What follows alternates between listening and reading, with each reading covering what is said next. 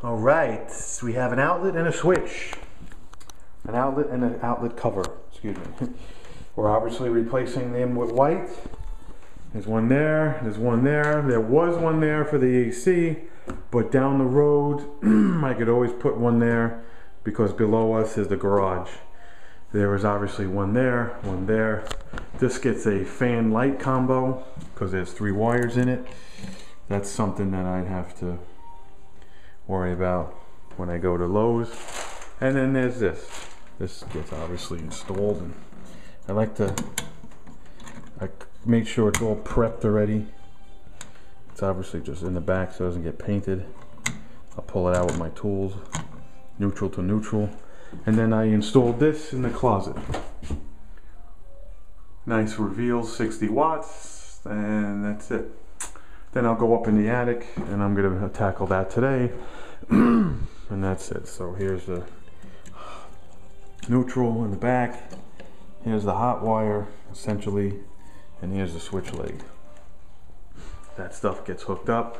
All right, so what I'll do real quick is pretend, I'll make a quick video on how to remove an outlet and how to change an outlet. Okay, so stand by. All right, everybody, I shut the power off, but sometimes I do this actually live. But I take my screwdriver and I like to just take it out. You poke it out, you pull it. This is all dead. Okay, pull it all out. This is not a bad outlet. We're just not using this color anymore. So whether it was alive or dead, I'd still be doing it the same way. Flathead, open up the wires. So now I could do a couple things. This is a 20 amp line. So I think what happened was they got a little crazy up in the attic. So I have to pretty much see where this line stops eventually. Meaning that it's a 20 amp circuit in the panel in the garage, but it's 15 amps. I'm sorry, there's 14 wire. Oh, Jesus, coming off of it somewhere else. So they had good intentions. This is why the fucking stupid ass wire.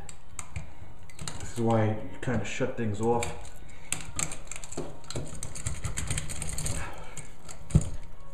And nobody makes shit long anymore. It's stupid.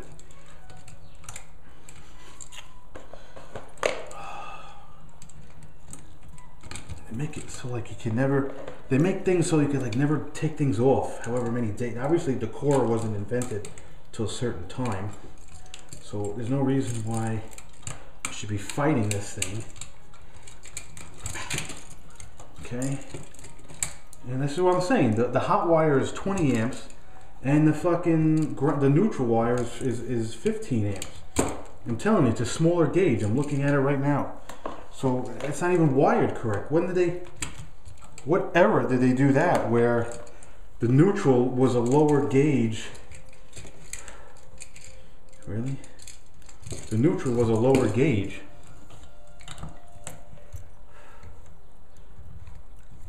I like to just straighten all my wires out. Sometimes the neutral is actually still hot because of the fucking, just the way it is.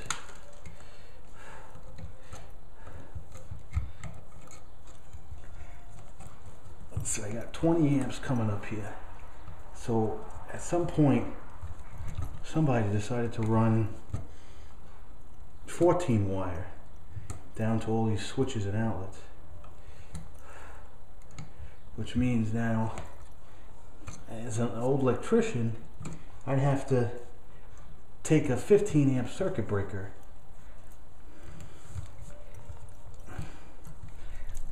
and basically wire that up. So I'll just take all the schmutz out.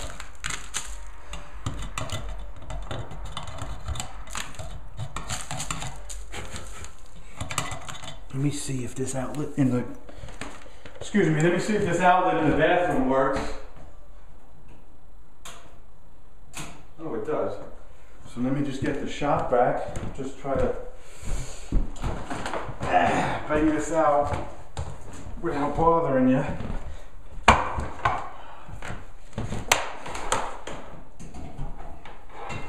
Just want to clean this up. 1 second, hold your ears.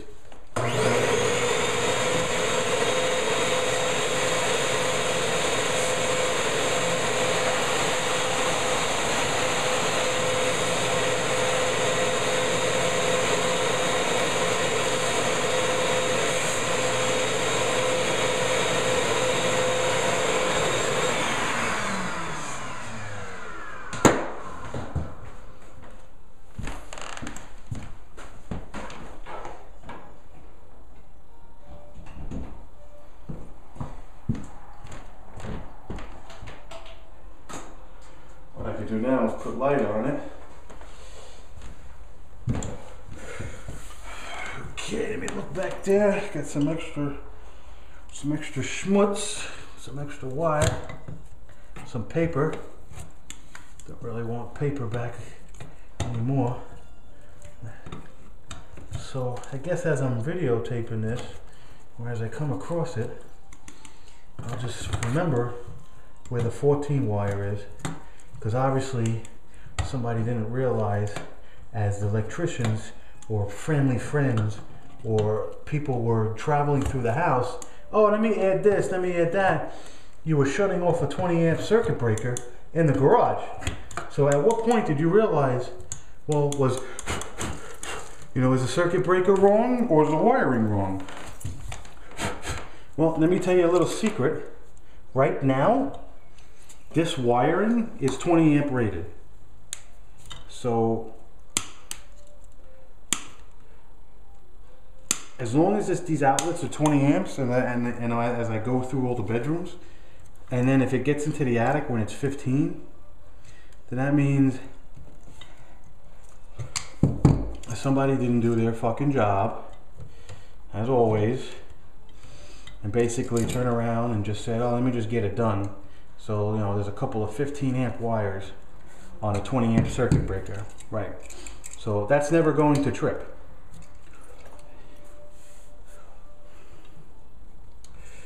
That's never going to trip. This is going to just, the 15 amp wire, in theory, the 15 amp wire would cook before it even trips because it's set to a higher gauge.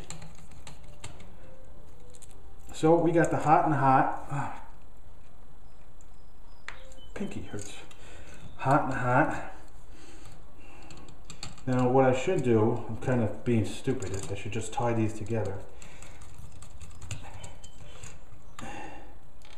And because if I ever have to change the outlet, I have to disrupt the circuit. So I should be, which I'm not, is splicing them. Which then you turn around and you say, well, I know what circuit breaker it is. I should be splicing them. And what I should be doing is placing it, like a pigtail on them. Because what I could do is now disconnect it at a certain time at place and say, oh, okay, and you do not disrupt the circuit. But I'm not. As an electrician, you could do that, but now, if I was to take this outlet off, or if I had to break it in some way, I would break the circuit. We don't need a ground because there is no ground. It's a little piece of wire in there. This is how to change an outlet on an existing. This is what it did. So it comes from the top. So I like to push it down. I like to push it down, and then I like to fold them up. Hopefully you're getting all this. Push it in. Now it's a metal box. You could technically tape it. I'm not taping it because the outlet is currently off and it's not going to short out. But normally what it would do is you could push it in and then it short out. That would have shorted out if it was live. So kind of screws at a time. I didn't have to buy these. These are from my stock. We'll go a little bit at a time, and then you twist it so it's flat. Try to center it.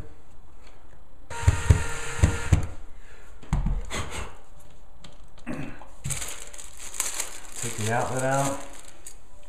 Try to see if that's the way you like it. A little bit flush. That looks good to me. It already has the screws on it. Sometimes it pulls out a little bit. Sometimes it doesn't. So this is where it's tight. So this way I know that I touched it. I like to just back it off. And the screws go up and down. This is where it's tight, and I could get it maybe just a little bit so it doesn't break. And then you take your thing, you look. Maybe a little bit left, a little bit right. This is good, see? This is perfect.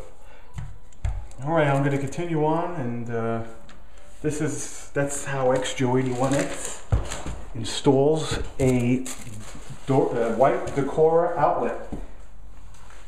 I will be continuing on around the bedroom. I will not bore you with the details. We're at 10 minutes already. I will continue to go to there, to there, to there, and then obviously just install a regular switch. And then I'll go into the attic and maybe give you a little bit snippet on that. Thanks for watching, and we'll see you in a split second. Take care.